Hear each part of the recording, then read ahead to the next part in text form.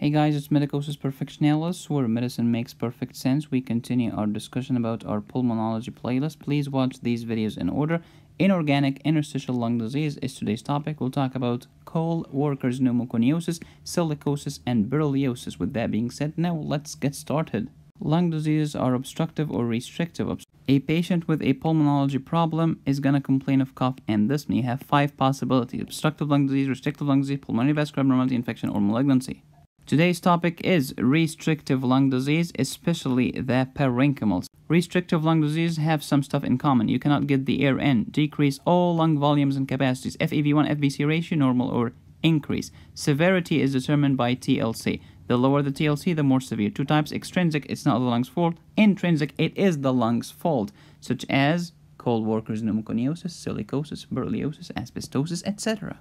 Here is the most important table to understand restrictive lung disease. They are divided into extrinsic, which is not the lung's fault, and intrinsic, which is the lung's fault. Intrinsic has 2 main subtypes: diffuse parenchymal, which means it's in the interstitial space, or it could be in the alveoli. When we talk about intrinsic diffuse parenchymal, we have 3 subtypes: occupational and environmental, idiopathic interstitial, and others. Today's topic is inorganic dust-induced interstitial lung disease, which is part of the occupational and environmental, such as cold worker pneumoconiosis, asbestosis, silicosis, berylliosis. Cold worker pneumoconiosis, what's the definition? You inhale coal dust, they go to the lung, they cause problems. Source of coal dust: coal mines, really? Tobacco smoke, wow. Pulmonary anthracosis, black anthracotic pigment, and this is not anthrax. Please do not ever forget that. You'll find interstitial tissue of the lung inflamed, and it will involve the hilar lymph nodes. Alveolar macrophages plus anthracotic pigments within them. So here is the macrophage, and here is some anthracotic dust, and this is called dust cell. So dust cell is a macrophage. When it has dust, we call it anthracotic pigment inside of it. Usually asymptomatic. Pulmonary anthracosis is not anthrax.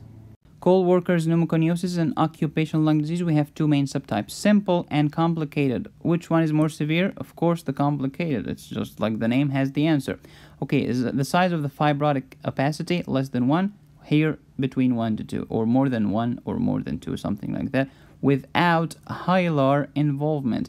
And this is different from sarcoidosis, because sarcoidosis has hilar involvement. Location of the opacity: upper lobes and upper portion of the lower lobes. Here it's the lung apex, so this can confuse some doctors with secondary tuberculosis.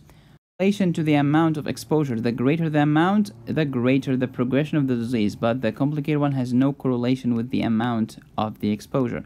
Complications here: emphysema, which is an obstructive lung disease. Here you have massive progressive pulmonary fibrosis, which is restrictive. Cor pulmonale, and this eventually can lead to right ventricular hypertrophy and right heart failure. Increased risk of carcinoma, lung cancer, bladder cancer, colon cancer. There is no increased risk of tuberculosis, and this is different from silicosis, because silicosis has increased risk of TB. No treatment available for the complicated cold worker pneumoconiosis. Kaplan syndrome: no association in simple. There is association with the complicated. Kaplan syndrome is a triad of complicated cold worker pneumoconiosis plus rheumatoid nodules in the lungs plus rheumatoid arthritis. Next, silicosis. Again, it's osis, so it's restrictive lung disease. You inhale silica, which is quartz, which is rocks, into your lungs. Agent is quartz crystalline, silicon dioxide, or SiO2. Sources of silicon dioxide: by the way, silicon is like the sand, and then we make lots of stuff from sand. Metal casting, or how do you pronounce this? Foundries? Stone cutting, sandblasting, mining, quarrying. It came from the word quartz. Glass and cement manufacturing. The pathophys: quartz, inhalation, fibrogenic, especially in the upper lung. Do not confuse this with complicated cold worker pneumoconiosis or secondary tuberculosis. Quartz activates alveolar macrophage, leading to release of cytokine, leading to fibrogenesis. Lung fibrosis, if it's caused by silicosis, happens in dose-response fashion after many years of exposure. The greater your exposure, the greater the problem. Types: you have simple, complicated, and silicoproteinosis. Simple: they have small lung nodules, are fibrocalcific. Complicated: you have big nodules, they coalesce, leading to progressive massive fibrosis or PMF. Silicoproteinosis: you have overwhelming exposure, like exposure to tons of silica for 5 years, give it time, will lead to eosinophilic material filling the alveoli, and many doctors unfortunately will confuse this with pulmonary edema because they have the same flippin' symptoms. Silicosis clinically, cough and dyspnea, no kidding, it's a lung disease. Complications, progressive massive fibrosis, and they get bigger and they coalesce. Core pulmonary, lung fibrosis. The right heart cannot easily pump blood against this increased fibrous tissue and fibrosis, leading to pulmonary arterial hypertension, right ventricular hypertrophy, and then right-sided heart failure. And this will lead to 3 things: jugular venous distension, veins above, veins in your ankle, so ankle edema, and veins in the liver, liver distension.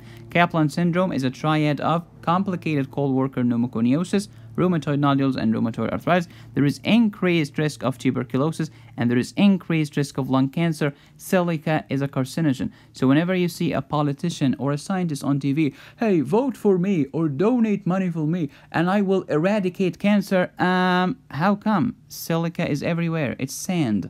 It's in quartz. Are you gonna get rid of all the rocks from the face of the planet? Get your head out of your sphincter. Diagnosis of silicosis clinically: chest x-ray, acute exposure, you find ground glass. Again, we will repeat this phrase bazillion times in restrictive lung disease. Chronic exposure will lead to nodules showing concentric layer of collagen with or without central cavitation. Eggshell calcification, you know why? Because these are rocks. You'll find rocks in your hilar lymph nodes. Eggshell calcification. The outer rim has dystrophic calcification, so this is the lymph node, and the outer rim is calcified, and the lymph node is here. So this is like an egg shell. Here is the shell, and the egg yolk is in the middle. Those pathologists were hungry, man. High-resolution CT will show something called crazy paving. How to manage silicosis. First of all, fibrosis is irreversible. I don't care about any online bloggers right now. Prevention. How to prevent silicosis. You prevent the onset. How do you avoid the exposure? Easy. Prevent the progression by something called whole lung lavage. Provides symptomatic relief, and it might slow the progression of fibrosis. But once the fibrosis happens, you cannot go back. Or you can use antifibrinogen or fibrotic therapy. Again, this decreases the progression. But once there is fibrosis, it's irreversible.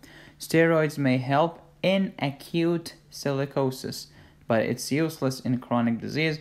And in general, we do not use oral steroids chronically because they have bazillion side effects. Lung transplant is last resort. Next, we have berylliosis, chronic beryllium disease or CBD. Definition: it's a lung disease associated with inhalation of beryllium. Agent here is beryllium. It's a metal. In the periodic table, it's Be. It has a tensile strength, lightweight, stronger than steel, yet lighter than aluminum. This sounds like an ad. It has good electrical conductivity and it can quench electrons, and it's useful in nuclear reactors. By the way, I have a brilliant video about this berylliosis, and it's in my playlist called Medical Jokes. And I have a joke about my brilliant son. He's brilliant because he was exposed to berylliosis. Go figure. Sources of beryllium: aerospace industry, NASA, dentistry, metal alloys, fluorescent light bulb manufacture before 1950. Pathogenesis: cell-mediated or type 4 hypersensitivity reaction. This is the T lymphocyte. Berylliosis will lead to chronic interstitial pneumonia, especially in the upper lobe. Okay, contrast that with asbestosis, as we will discuss in the next video. Asbestosis causes lung fibrosis in the lower lobe. Do you still remember silicosis? Yes, silicosis is also upper lobe. So silicosis and berylliosis, upper lobe, asbestosis, lower lobe. How do I remember it? Okay, we use silica because silica is in the sand. The sand is on the floor. It causes upper lobe problems. The asbestos is the opposite. We use it for roofing, so it's in the roof. It's up there. When it goes to the lung, it goes to the lower lobe. This is the mnemonic of opposites. Clinically, again, it's a freaking respiratory disease, cough and dyspnea. You can add anything else. How to diagnose berylliosis? Clinically, you need a history of beryllium exposure, so a dentist or a guy or a gal who works for NASA. They are brilliant, but everything in life has pros and cons. Chest X-ray or CT scan will show nodules along septal lines, and this is similar to sarcoidosis. Beryllium lymphocyte proliferation test. You can do this test to diagnose it. Fiber optic bronchoscopy with transbronchial biopsy will show interstitial cell infiltrate. This is mononuclear cell because this is a freaking type 4 hypersensitivity reaction. And of course, a non-caseating granuloma, as you know. And of course, sarcoid is also going to have non-caseating granuloma.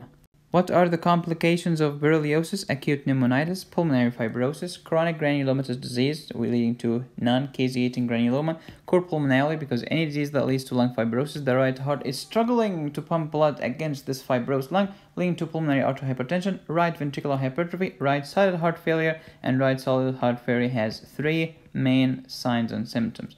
Number 1, you have jugular venous distension. Number 2, you have ankle edema. Number 3, you have liver distension due to the distension of the capsule's liver of Gleason. No increased risk of TB, and this is different from silicosis because silicosis does have an increased risk of tuberculosis, but there is increased risk of lung cancer with berylliosis. Sorry, brilliant people, everything in life has pros and cons. How to manage berylliosis? Unlike cold worker pneumoconiosis or silicosis, berylliosis is actually treatable. Good news for you, brilliant people. Steroids is the number one choice. And then if it fails, use methotrexate. Methotrexate is an interesting drug. Why? Because at low dose, you can use it for rheumatological diseases such as rheumatoid arthritis, and you can use it for berylliosis. At high doses, it's a freaking chemotherapy for cancer. Wow. So when you have a patient with rheumatoid or berylliosis and you tell them, I'm gonna start methotrexate, they will freak out. Is this the same drug that we use for cancer? Yes, but chill your butt down. It's a lower dose. My favorite part of the lecture, clinical pros. Cold worker pneumoconiosis has no increased risk of tuberculosis. Silicosis, on the other hand, there is an increased risk of tuberculosis and or lung cancer. How about berylliosis? With berylliosis, there is no increased risk of TB, but there is increased risk of cancer. Silicosis is the most common occupational disease in the whole freaking world. There is a lot of sand and rocks out there, man. So everything in life has pros and cons, even silicon dioxide. The mnemonic of opposite, as you know, asbestos is used for roofing, so it goes to the lower lobes. Silica is the opposite. Silica is in the sand, so it affects the upper lobes of the lung. Risk factors for active TB in people who have been infected with TB bacilli. Alright. Risk factors for active tuberculosis. Recent infection, fibrotic lesions, tobacco, smoking, malnutrition, comorbidities, and iatrogenic causes such as HIV, silicosis, diabetes, etc. So silicosis can increase your risk of TB activation.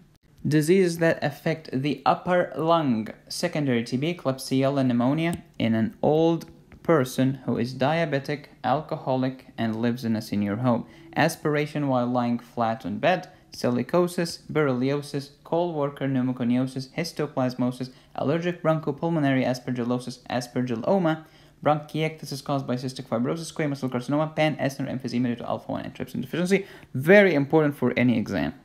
Does this disease involve the hilum? The hilum is an entry to any organ or an exit. It depends on how you look at it. So when your bronchi are entering the lung, this is called the hilum. Cold worker pneumoconiosis has no hilar involvement. Silicosis does have hilar involvement. Describe it. Eggshell calcification of hilar lymph nodes. These are rocks, man. Of course, it's gonna be eggshell calcification. Sarcoidosis, yep, there is hilar involvement, and it's bilateral hilar lymphadenopathy, usually in a female.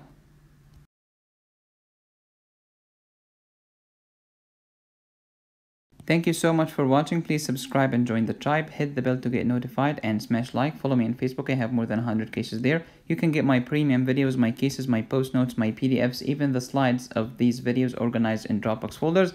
Go to patreon.com/medicosis. Thank you so much for watching. As always, be safe, stay happy, and study hard. This is Medicosis Perfectionist, where medicine makes perfect sense.